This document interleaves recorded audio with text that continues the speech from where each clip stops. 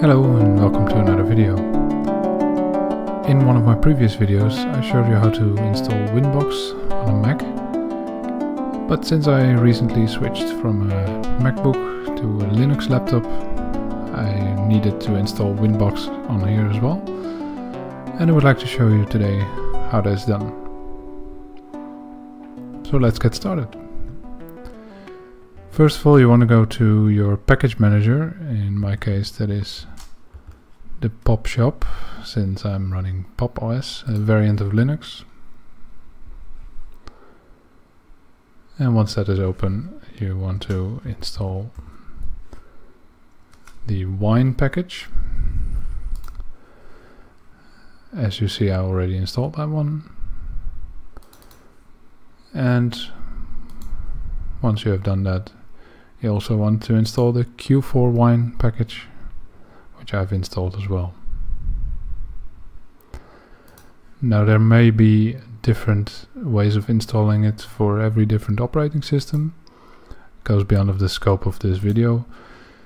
But on this web page, for instance, you can see that there's different packages for every Linux variant out there.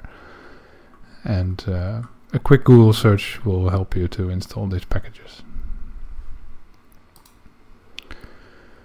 Now, once you installed Wine and Q4 Wine, you want to download Winbox. So let's do that. So you go to the Microtik website, it's microtik.com/download. Click on Winbox, the latest version will download. Once we have downloaded that, let me show you my download folder. We need to install this into a Wine prefix, as it's called, and let's go ahead and create one. To do that, we would want to start the new application that we installed here, Q4 Wine. As you see, I already have a Winbox version on here, but for the purpose of this video I'm going to show you how to do that yourself. So once you're in Q4 Wine, you'd right click in here and click create new prefix. You can also do the same using the tools menu, and then under prefixes and create new.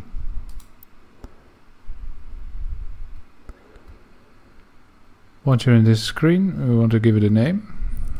In this case, I'll make it YouTube demo. Choose the Windows 32-bit architecture, and the rest is all fine. You can leave it as standard and hit OK. That will create our new prefix. Let's go back to the Programs tab here.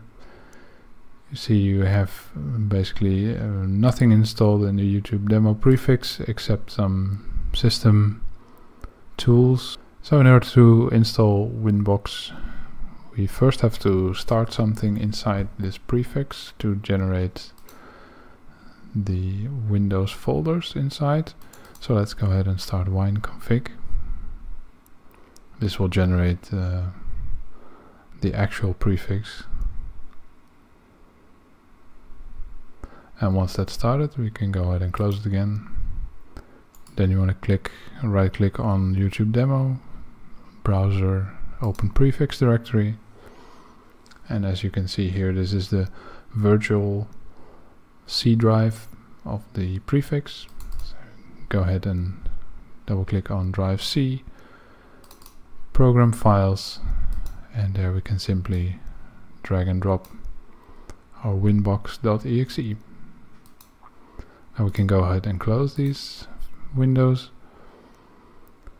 And once we're back in Q4 Wine, we have to make a new icon. That's basically the application launcher, just like a shortcut on Windows desktop, for instance. Click new icon. Then we want to browse to the program files, winbox.exe. We can go ahead and give it a name.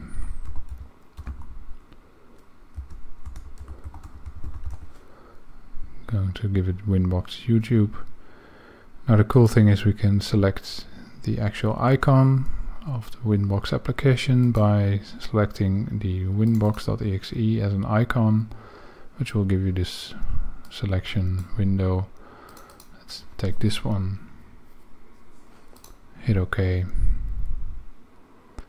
and let's hit replace. Once that is done, you can hit OK here.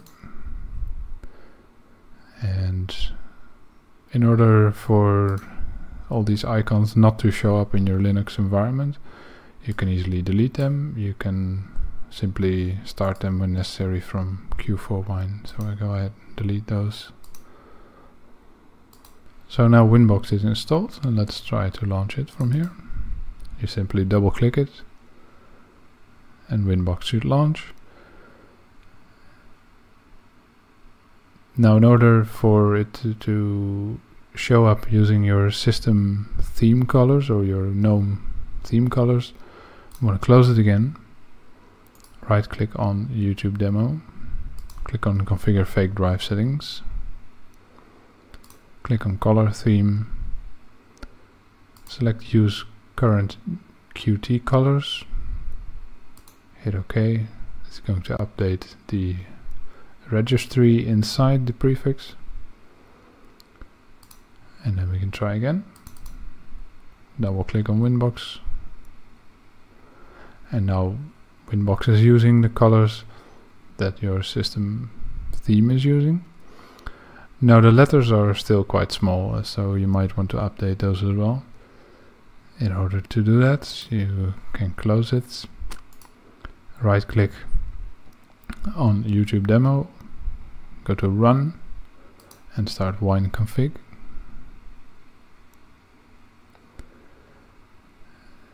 Select the graphics tab, and for this system I found that 110 dpi is a good number.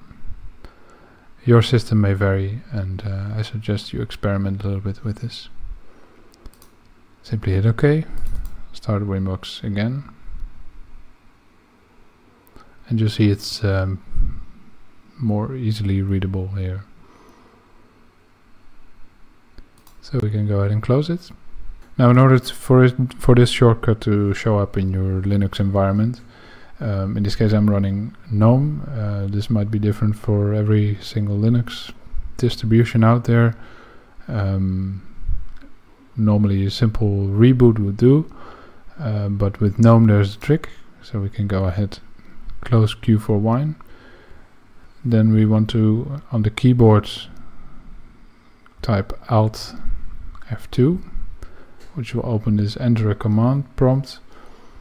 Here you want to enter a simple R and hit enter. This will restart GNOME desktop, which will also reload the items in the launcher. And now that it's back, you can go ahead, open the launcher, type Winbox, and you'll find the Winbox YouTube there. When you click it, it will start the Winbox inside your wine prefix. And from here you can log into your router by typing in the address. For instance, the standard default router board or IP address. Then, since there is no password on mine, this one I use for demo purposes, you hit connect, it will log in, and from here you can control your router board. So that's it, a quick video on how to install Winbox on a Linux distribution. Thank you for watching. If you liked it, please give me a thumbs up, and I'll see you in the next video.